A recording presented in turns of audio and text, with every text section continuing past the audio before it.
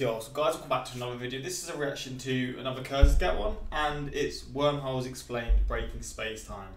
I'm not gonna lie, I mean space videos I always say are the ones I enjoy the most, or one of the most, because there's so many new possibilities to learn about, etc. But with wormholes, from what I know, they're just I don't even know if they're necessarily real. I saw a comment saying like they're proven to be real, like mathematically or scientifically or whatever. So they are out there and they can do things that they do, which is not teleport you. You can travel from one point to another point, but you sort of get to that point quicker. I guess that's how it works, I'm pretty sure. But yeah man, I'm pretty unknowledgeable, as you probably know. Is that even a word? I don't know. On wormholes and space in general, and I mean just the more videos I see, the more I enjoy it really. But yeah, we're just gonna check this one out, to be honest. I done a reaction to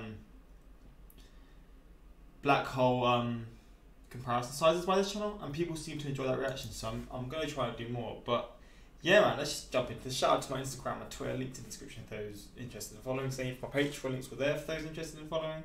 So fine, not following. A lot of Patreon exclusive videos and stuff, but let's just check this one out. It would appear round, spherical. 3 seconds in. If you saw a wormhole in reality, it would appear round, spherical, a bit like a black hole. Light from the other side passes through and gives you a window to a faraway place. Once crossed, the other side comes fully into view, with your old home now receding into that shimmering spherical window. But are wormholes real, or are they just magic disguised as physics and maths? That's what I think, man. Like, I don't know how a lot of these things that are like black holes as well are just all proven to be real. I mean, I know they are, but the idea of them is just so crazy. I just can't believe that they're real 100%. Obviously I believe they are real, but there's just a part of me always saying like, how is this even possible? This doesn't make sense. None of these things make sense. Explain it to me, and hopefully with this we're gonna actually see, man. Really if they are real, how do they work, and where can we find them? How big are they? I guess sounds like black holes and stuff. For most of human history, we thought space was pretty simple, a big flat stage where the events of the universe unfold. Even if you take down the set of planets and stars, there's still something left. That empty stage is space, and it exists, unchanging and eternal. Einstein's theory of relativity changed that. It says that space and time make up that stage together, and they aren't the same everywhere. The things on the stage can affect the stage itself, stretching and warping it. If the old stage was like unmoving hardwood, Einstein's stage is more like a waterbed. This kind of elastic space can be bent and maybe even torn and patched together, which could make wormholes possible. Let's see what that would look like in 2D. Our universe is like a big flat sheet. Bent in just the right way, wormholes could connect two very, very distant spots with a short bridge. Like, I just don't get like how. I mean, this makes sense. This doesn't actually make a lot of sense, to be honest, like how it curves. But with me, like, I'm just thinking of space just literally being an all open space. So why would you have to go all the way around here? Why can't you just go like this way anyway? I guess maybe that's just not how space is. It's not how it's shaped and stuff. Or there's things that are blocking it. Maybe like the stars. Maybe it's too hot in this area. I don't really know. I guess space is just shaped like this, right? That you could cross almost instantaneously, enabling you to travel the universe even faster than the speed of light. So, where can we find a wormhole? Presently, only on paper.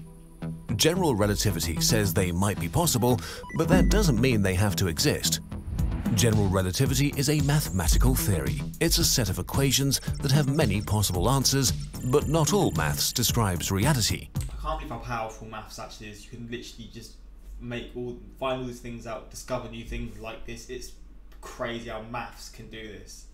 I mean, maths was it was maths because, well, it's a man-made thing, but it is because obviously man had to make, but like obviously maths in the sort of degree of like how they're figuring it out was obviously, I don't know, like it's a man-made thing to like sort of figure these things out, but it's obviously also, I guess, it's just, I don't know how to say it. Because all these things, these equations are how we find these things out. So before, these equations would have found the same things out, I guess, but the equations weren't there. I don't really know what I'm saying. But they are theoretically possible, and there are different kinds. The first kind of wormholes to be theorized were Einstein-Rosen bridges. They describe every black hole as a sort of portal to an infinite parallel universe. Let's try to picture them in 2D again. Empty space-time is flat, but curved by objects on it. If we compress that object, space-time gets more curved around it. Eventually, space-time becomes so warped that it has no choice but to collapse into a black hole. A one-way barrier forms, the event horizon, which anything can enter, but nothing can escape, trapped forever at the singularity at its core. But maybe there is no singularity here. One possibility is that the other side of the event horizon looks a bit like our universe again, but mirrored upside down, where time runs backwards. In our universe, things fall into the black hole. In the parallel universe with backwards time, the mirror black hole is spewing things out a bit like a Big Bang. This is called a white hole. Unfortunately, Einstein-Rosen bridges can't actually be crossed. It takes an infinite amount of time to cross over to the opposite universe, and they crimp shut in the middle. If you go into a black hole, you won't become the stuff coming out of the white hole. You'll only become dead.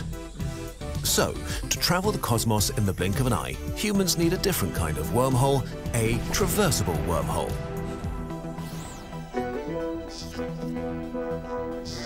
If string theory, or one of its variations, is the correct description of our universe, then we could be lucky, and our universe might even have a tangled web of countless wormholes already.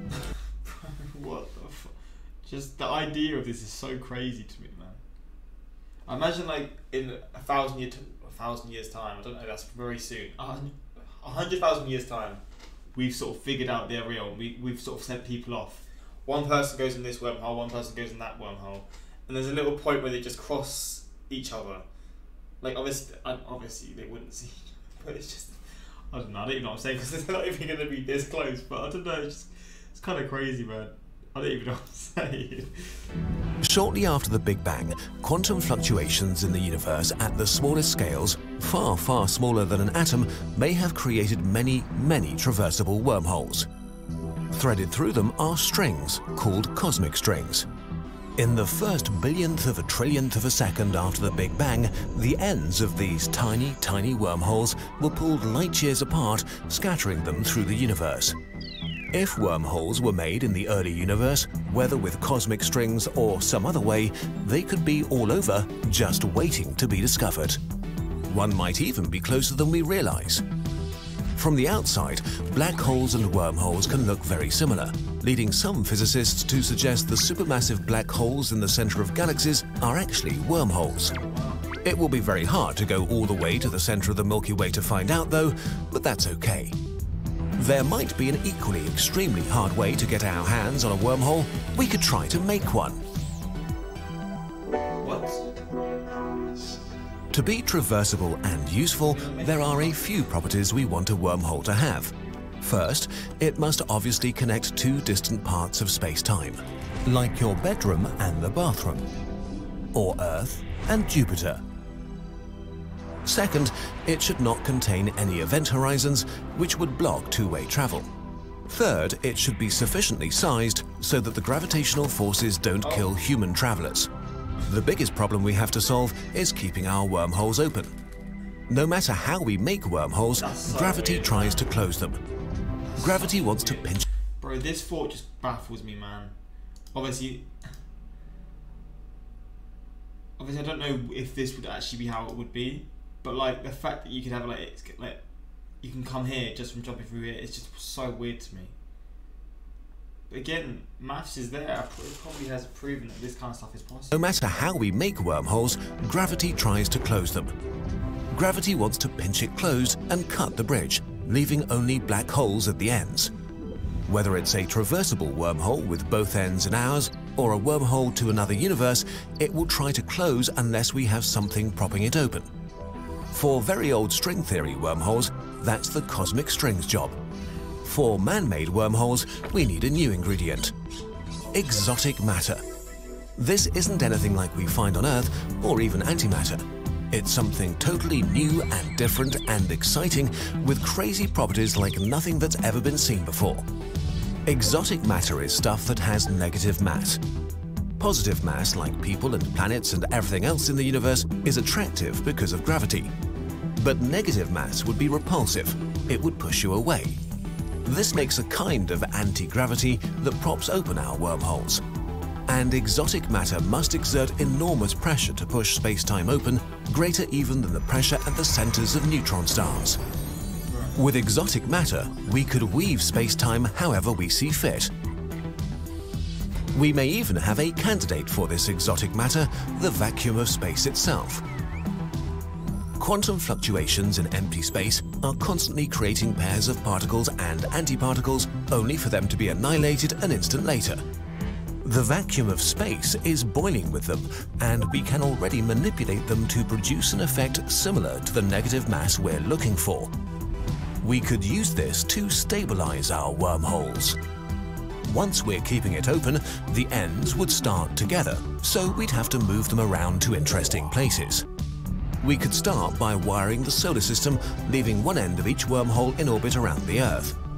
We could fling others into deep space. What? The Earth could be a wormhole hub for a vast interstellar human civilization, spread over light years, but only a wormhole away. God, However, what? wormholes have a dark side. Even opening a single wormhole kind of breaks the universe in fundamental ways, potentially creating time travel paradoxes and violating the causal structure of the universe. Many scientists think that this not only means they should be impossible to make, but that it's impossible for them to exist at all. So for now, we only know that wormholes exist in our hearts and on paper in the form of equations. We know you want to know more about universe stuff, so we're trying. How can equations make you find out, how can you come to conclusions that these are real through equations? I'm not saying they're not, but what equations are you doing? Like, how's algebra, a bit of bid mass, gonna lead you to finding out that there's such thing as a wormhole? It's crazy to me. They were probably figuring this stuff out 100, 200, 300 years ago, I guess, I don't know. Or the ideas of them were being formed. But man, it's just crazy to me how maths can do this. How smart you have to be to like figure all this stuff out, man. It's crazy. But yeah, wormholes, man. I mean, it'd be cool if they were real. I don't fully know, but yo, with space, you can never stop thinking. There could be crazier stuff than that, to be honest. You just don't know. It's 4 AM and I can't stop watching Kurzgesagt. You won't be the stuff coming up. You won't be the stuff coming out of a white hole. You'll just be dead. Upbeat music, narrator, you'll only become dead. Music. As a German who has no accent in English, I really love how he pronounces Kurzgesagt. I still can't say it. How to make a wormhole. You need 10 obsidian and flint and steel. For fuck's sake, man. But yeah, wormholes, crazy things. If there's any other videos out there that I could see, please suggest them, because I'm always down to react to space videos. I just think they're the most enjoyable things to see on YouTube, to be honest. But yeah, hopefully you enjoyed it. Until next time, like, subscribe. Peace.